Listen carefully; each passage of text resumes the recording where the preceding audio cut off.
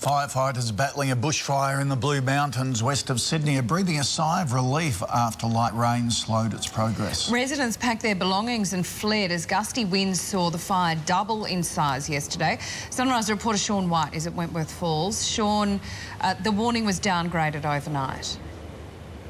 Yeah, Sam, well, it was about 5 p.m. when we saw it at an emergency warning because for a whole hour there it was quite touch and go for the 150 firefighters who had pretty much been slogging it out all weekend with this blaze. But thankfully, within an hour, it was downgraded to a watch and act because the rain really aided firefighters and helped them stave off this blaze.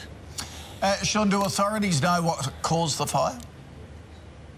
Well, Koshi, they won't know for a few days, they expect, and at this stage investigations are taking place, but the focus is really on keeping the fire under control and making sure residents remain safe and have their bushfire survival plans in place. The slight good news is that the fire is moving in a southern direction and away from properties.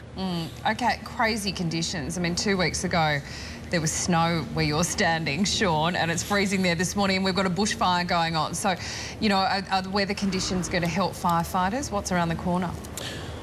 Well, what they'll be looking at is the wind. That is their main sort of issue. And we did know that in the last hour, there were 90-kilometre wind gusts in the Southern Highlands, and they were expecting wind gusts from midnight, but that didn't eventuate. So they'll be keeping a close eye on that because while the fire is under control, what they're most worried about is if that wind sort of whips up the flames again. OK.